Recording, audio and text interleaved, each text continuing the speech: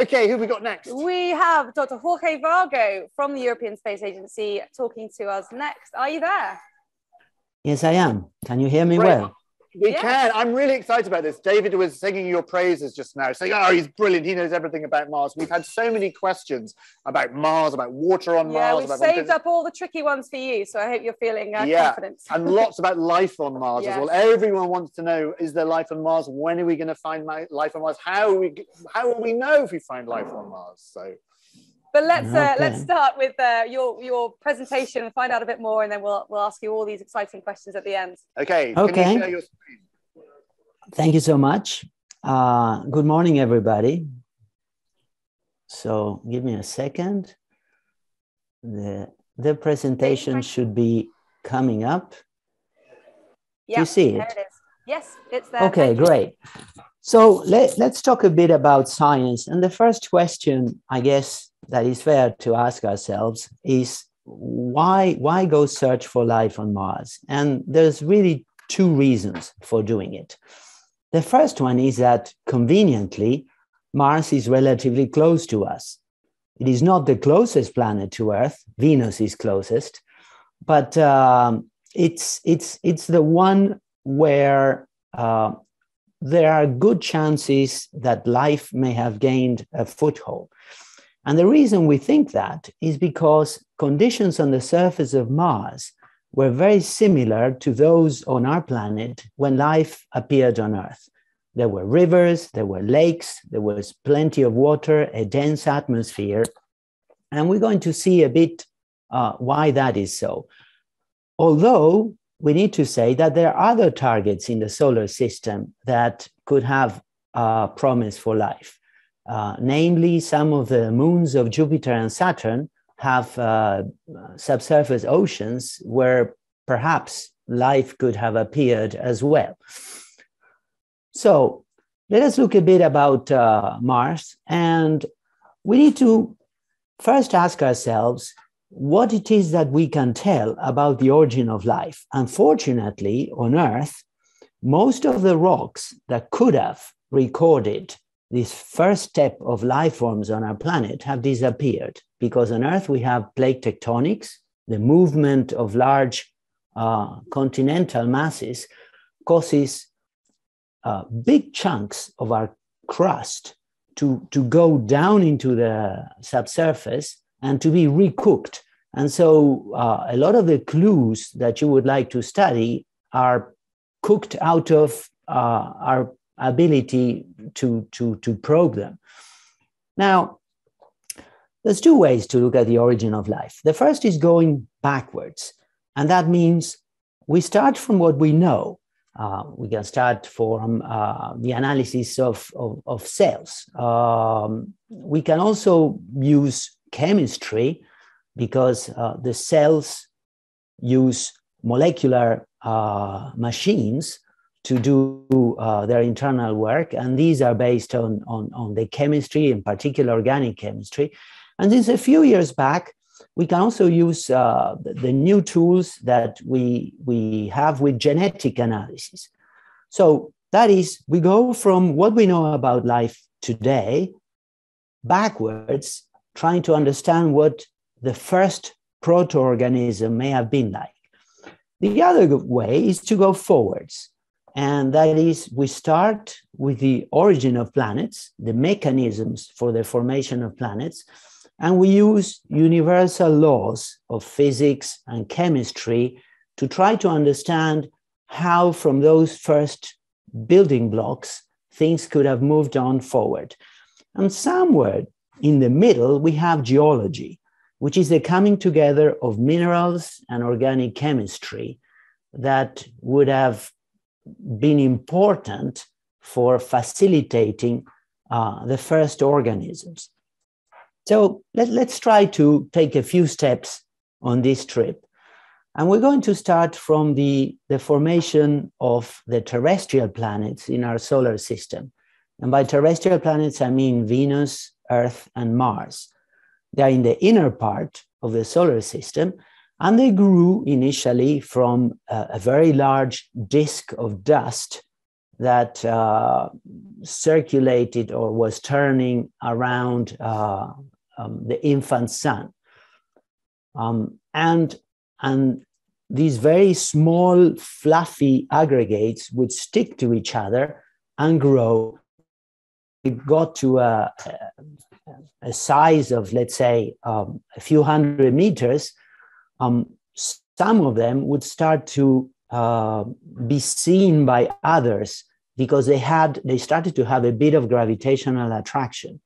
So then you would have bigger chunks that would come together. Eventually, when they grew even bigger, they would attract objects even more. And so the impacts would start to be a bit more violent because the objects approach each other with even more speed. And as you take these two very large objects, then they were attracting material at very high speeds. And so when these objects were coming into contact with these infant or protoplanets, they would liberate enormous amounts of energy, so much so that in the beginning, the planets were immense balls of magma where the temperatures were so high that the rocks would melt. And eventually, these protoplanets would start losing heat to space and cooling down. But if you had been able to walk on the surface of one of these planets, you wouldn't have been able to see much. There would have been water, vapor, and smoke everywhere. You would have seen oceans of lava all over the place with bits of scum floating here and there. As the planets cooled down, they started to outgas from this molten mantle what would become the first atmospheres, which were mainly carbon dioxide, water vapor, and nitrogen. And these atmospheres were very dense, very hot, and very high pressure, like a pressure cooker. Eventually, they would start losing heat to space. And when the temperature of the atmosphere came below what is called the critical point of water, then they were not able to hold on to all that water vapor in a gaseous state anymore. And then in a matter of a few days, you had like a deluge of water onto the surface. And these created the first oceans, which covered the entire planet. In the case of Earth, there was no land anywhere. The whole planet was covered by kilometers of water. And the first emerged lands were what we call today volcanic arcs, like what you have in the islands of Hawaii.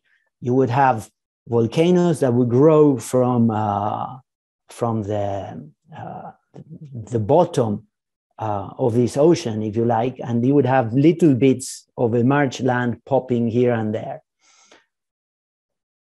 The planet then started forming what we now call continental crust, and then the first continental masses start to grow by a process involving reactions between water and minerals. So now let's start to put all this that I said onto a graph. On the top part, you see this black bar, and you see depicted there the various stages in terrestrial planet formation.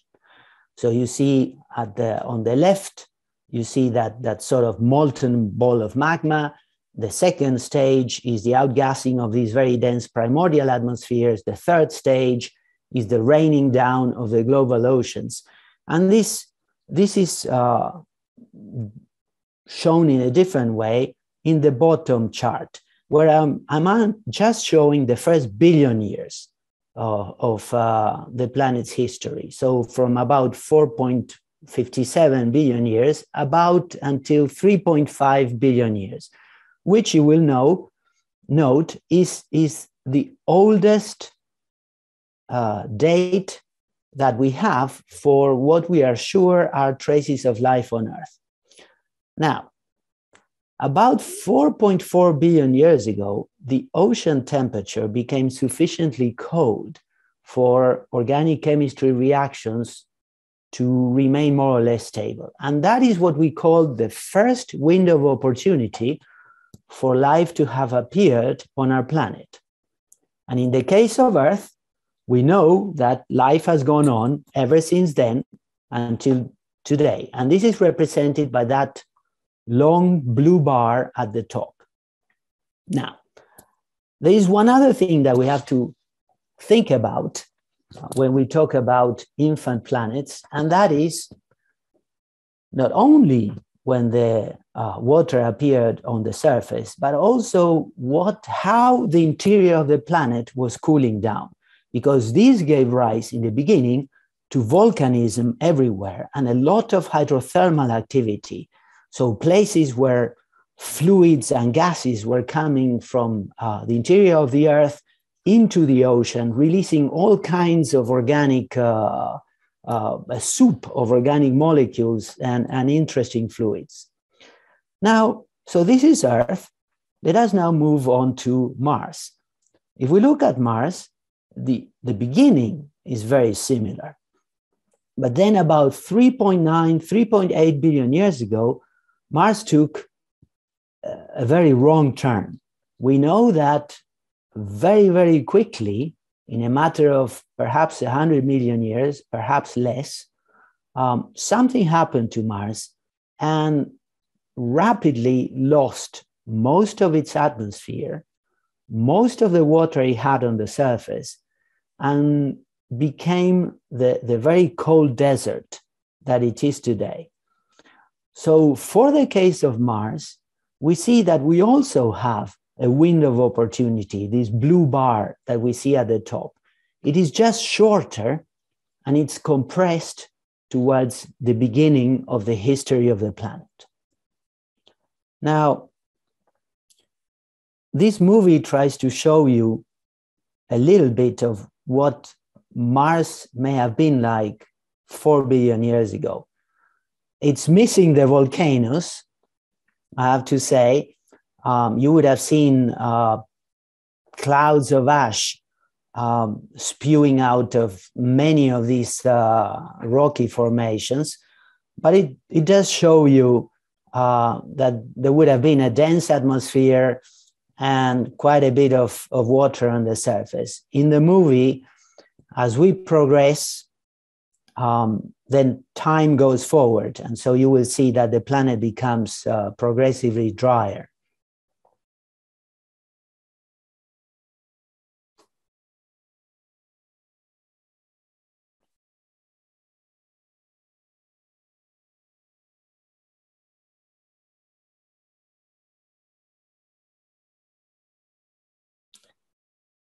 So because we know that a key ingredient for cellular life to function is availability of liquid water, this is telling us that if we want to go search for traces of life on Mars, we have to make a trip back in time.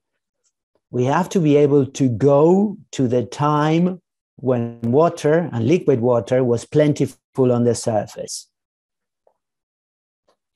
So let us look a bit now at what it is that we have been doing as a human species regarding the search for life.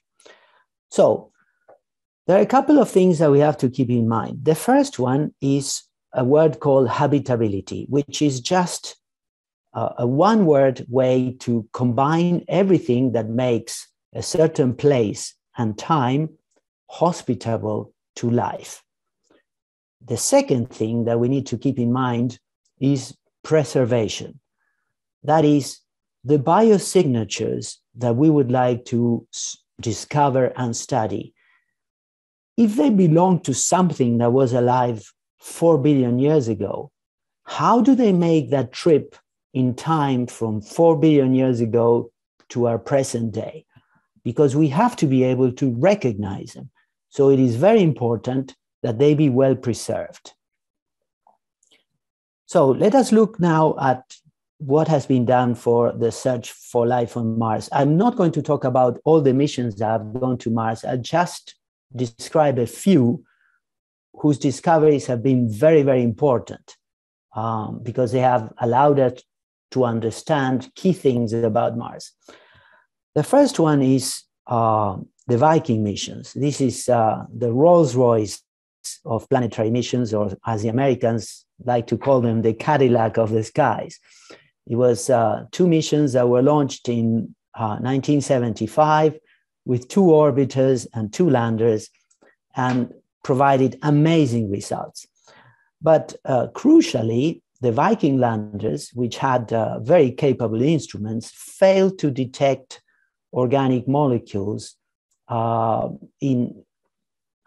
the levels of detection that they could muster in the 1970s. And however, the results suggested that there had to be some very powerful oxidant mixed in with the Martian soil that could have been responsible for destroying organic molecules. Still today, we're looking at the results of Viking. They're fascinating and very, very important. So if we look at the surface of Mars today, we can imagine it to be sort of an ocean, but not an ocean of water, an ocean of dust. And this dust is the result of the meteoritic bombardment of the surface over 100 million years, which has produced a lot of these particulate material, a bit like very sharp sand that gets moved around by the wind. And it's not interesting to us because it gets UV sterilized and probably will not find anything there. But what is really interesting for search for life missions are these things called outcrops. Outcrops are like icebergs, is a bit of indigenous or local material that protrudes through this dust. And we can study the tip of the outcrop with orbital satellites, for example, and try to understand if these rocks have been lain down in the presence of water, for example. Now, but if we want to study biosignatures, so molecular clues of life, we need to access these organic molecules in a good state of preservation. So we need to understand what it is that can destroy them. So the first thing is UV light, but light doesn't penetrate into the terrain. It would just cream or destroy any organisms or any organic molecules that are exposed on the surface. The second thing we have to worry about is oxidants. Oxidants that form due to the action of UV light and can penetrate into the soil. And the last thing is ionizing radiation. This is the radiation that comes from the center of the galaxy, cosmic radiation, that on Earth is stopped by our atmosphere, but on Mars, because the atmosphere is so thin, it penetrates into the subsurface and acts like millions of little knives that destroy the functional groups of the molecules that you would like to study over periods of many hundreds of millions of years. So the way to have access to well-preserved organic molecules is to go below this degradation horizon. And this is what we are trying to do with the ExoMars rover. Another thing that has been very, very important for the search for life has been the discovery by Mars Express, which, as Dave mentioned, was launched in 2003, of large fields of clays.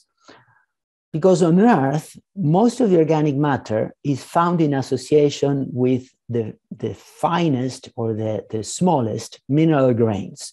And typically, these are clay grains. And clays are formed when volcanic matter falls on water and is able to react with water.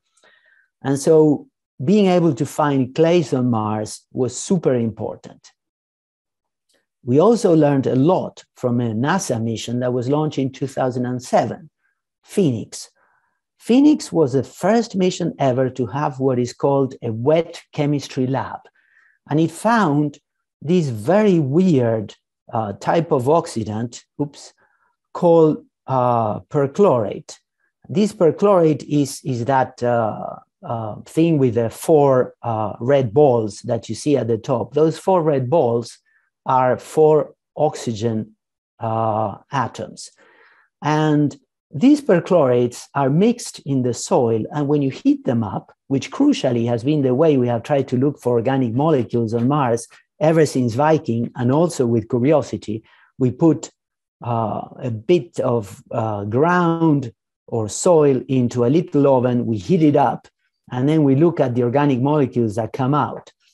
And if these oxidants are heated up and they release those oxygen atoms, then the oxygen oxidizes the organic molecules, turns them into CO2, destroys them, and then that's why we don't see them.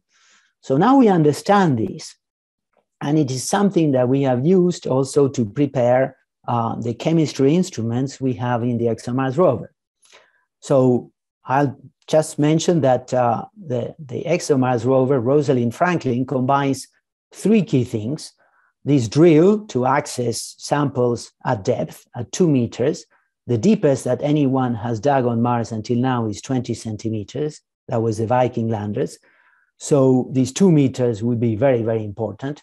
So you combine access to the subsurface, mobility on the surface, so you can go to interesting places, and then killer instrumentation, really new stuff to try to do the best analysis possible. If you want to learn more about this exciting rover, you can look at these articles in the astrobiology. They are open and anybody can look at them. So I'm coming towards the end of the talk. I want to show you some images of the ExoMars rover, which is, as Dave mentioned, it's very exciting.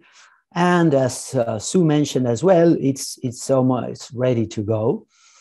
So here you see a movie of the rover drilling. In this case, we were drilling at 1.7 meter depth. I have to say that these movies are greatly accelerated. In this part, the drilling is very slow. It would take us about 5 days to drill down to 2 meters.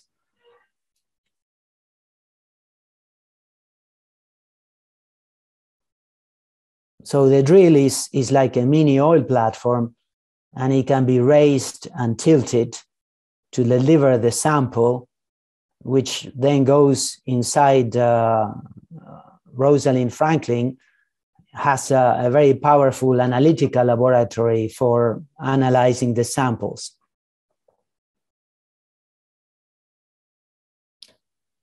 So the drill has a piston that pushes the sample out into this spoon or hand that then moves inside.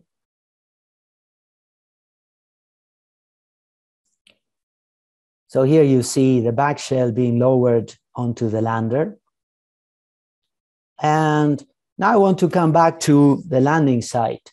Why is the landing site so important? We mentioned that we wanted to go to a place that was at least 4 billion years in age. And these are ancient plains on Mars that are about that age, that are low enough for missions with parachutes to be able to land on.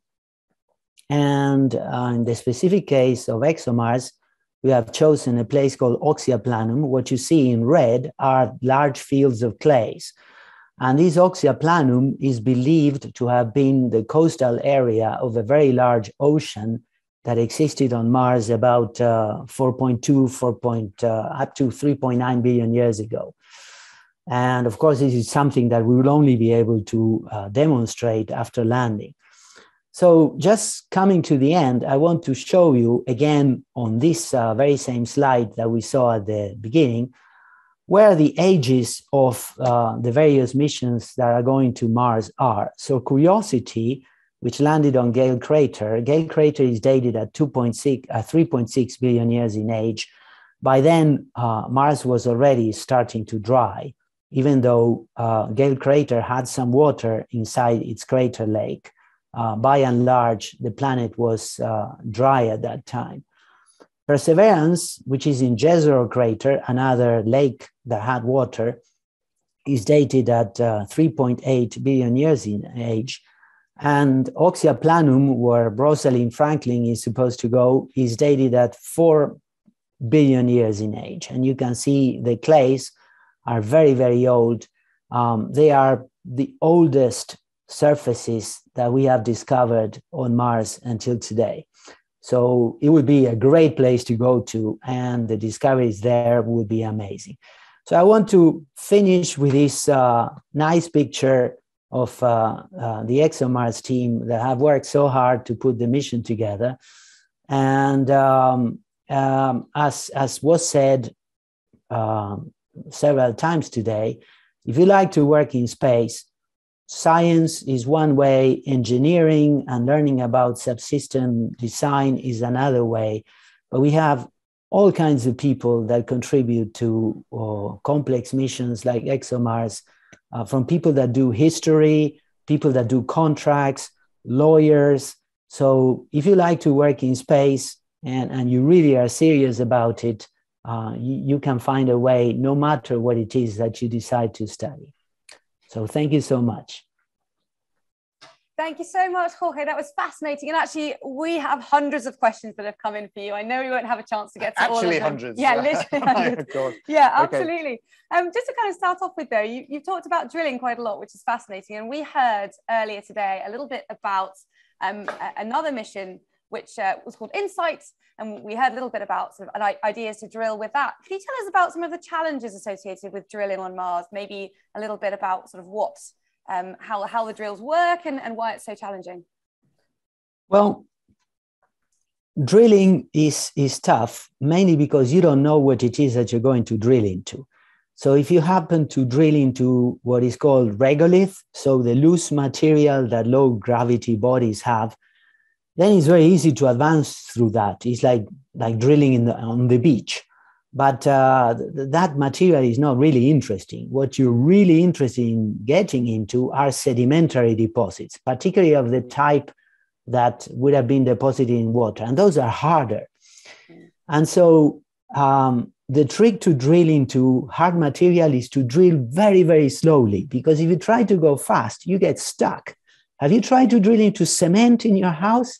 If you go too fast, your drill bit gets stuck and you break it. So drilling is very challenging. And you know, when things are difficult, typically they require big stuff. And that's why the drilling on ExoMars is so large. Great stuff. So we've got a question from Buttercup class, aged 4 to 6 years old. They would like to know, have any of the robots broken on Mars? They always break in the end. I mean, they work until they don't. So typically what happens is we design them for what we call a nominal mission. But since we want to be sure we can achieve that, then we test them for a lot more than what that nominal mission would last. And I'll give you an example. The Spirit and Opportunity rovers of NASA were designed for 90 days of operation. And then they worked for about 11 years. So if you do your things well, you can get a lot of mission out of these machines. What kind of things break them? What are the sort of the things that go wrong on these rovers? Typically, the first thing to go are mechanisms. Mars is full of dust, and it even rains from the sky, because sometimes you have what we call the dust storm season. And even if we don't have global dust storms, there's just more dust in the air, and that falls everywhere. So typically, things that rotate or move, eventually dust will work into the mechanisms, and at some point, something will stop working. In the case of Spirit and Opportunity, they had problems with the wheels. I noticed on the Curiosity rover as well, the wheels really started to fall apart after a while, the actual material that made up the wheels. Yes, that is because the tread surface of the Curiosity rover wheels was made in aluminum. For Perseverance, they changed that and they went to steel. So aluminum is a softer material, and a lot of Mars is full of basalt, so volcanic rocks, which are typically very hard and jagged. So that wreaked havoc with the Curiosity's wheels. They have a few holes, but they're still doing okay. So we've heard a lot about sort of getting samples back from Mars to the Earth actually already today, and you've talked about things we can do on the surface. We also mentioned, and I'm sure we're going to mention again, meteorites that land on the Earth that maybe come from Mars. So why do we have to get things from Mars and bring them back? Why aren't meteorites enough to give us the information we need to understand Mars? Actually, this is a great question. Meteorites are very, very interesting, but we have very, very few meteorites from Mars. And unfortunately, we don't know exactly where it is they come from. And on top of that, I would venture to say that the ones that we have, although they're very informative, do not come from the type of rocks that we would like to analyze if we want to search for life.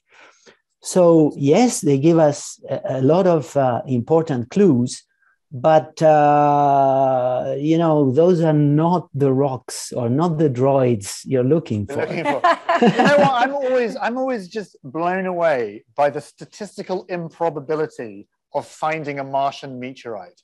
The idea that something would hit Mars, that it would eject rock sort of into escape velocity, so it would leave the planet, somehow find its way to Earth, land somewhere, and then be found by a human, is to me just like, how does that work? Well, I guess you have to think also that Mars has been pummeled by meteorites for many hundreds of millions of years. So the amount of material that has been sent out into space is pretty colossal as well. I've always wanted to be on one of those expeditions that goes to Antarctica and searches for meteorites. That's my dream, is to go down to Antarctica and hunt for rocks from Mars or I think that's really interesting, actually. Perhaps, Jorge, you could explain, why is it that we go to Antarctica and sort of desert areas? Why do we find meteorites here? Actually, the answer is disappointingly simple. Yes. Because the meteorites are dark, and if you're looking for them against a white or a light color background, they're much easier to spot. Yeah. So they're landing all over the Earth, but they're tricky. If one lands in your back garden, you might not spot it. Yeah, how would you know? Yeah. Didn't we find a meteorite in one in the Winchcombe UK? Meteorite. The Winchcombe meteorite in the UK. Mm-hmm. That's true. That was observed, but it was observed coming through as well. It was observed as it sort of entered the region with cameras, so then they could sort of plot where it landed. Wow. So that's pretty amazing. So Jorge, you've just convinced me that we need to get samples back from Mars and that using meteorites isn't enough. Maybe you can talk a bit about why we would send humans to Mars and maybe what they could do that the amazing rovers and robots that we're sending can't do. Is there something that you need human fingers or brains to do? Well, I would say that an astronaut can do on Mars in 1 week what a robotic mission can do in a year. The trick, though, is so we are very adaptable and we are very good at recognizing particularly things that are out of the common. But in the case of Mars, there's one thing that is very important. I mean, we cannot be sure that there is not life there still. If life appeared on Mars, and we're talking about microorganisms, when conditions went south on the surface, it would be very likely that they seeked refuge in the subsurface. On Earth, if you drill looking for oil, even down 2 kilometers, you find that there are microorganisms still living in the subsurface, just munching minerals in eternal darkness.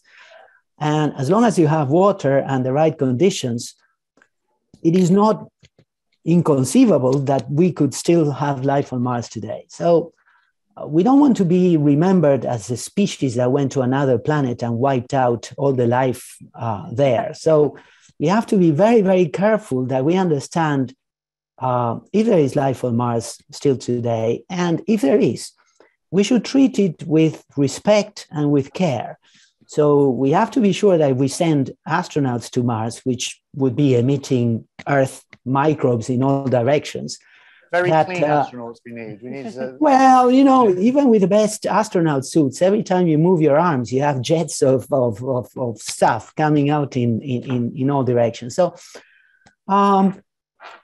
Yeah, I'm all for sending astronauts to Mars, but we should think carefully about, how we deploy astronauts in a way that we can learn the maximum and also preserve what might be there for future generations to be able to study as well. You talk about sort of bringing samples back, either people bringing samples back or maybe the sample return mission that we spoke about, and thinking about potential life on Mars. Is there anything we need to think about when we bring these samples back from Mars? Like, what if there is life in these samples and we bring it back? How do we treat it when it gets back to the Earth to make sure that it doesn't get contaminated by ours and maybe we don't contaminate it? Yeah, there is actually a whole discipline that is called planetary protection that deals with these sort of things. And there is a special category defined for samples that are returned from a body that has the potential for life, whether present or past. And that specifically applies to Mars sample return missions. And so there is a very stringent protocol that has to be followed, both in terms of cleanliness to go there, but also for the samples. They have to be enclosed in double containment. You have to make sure that that containment cannot be breached, even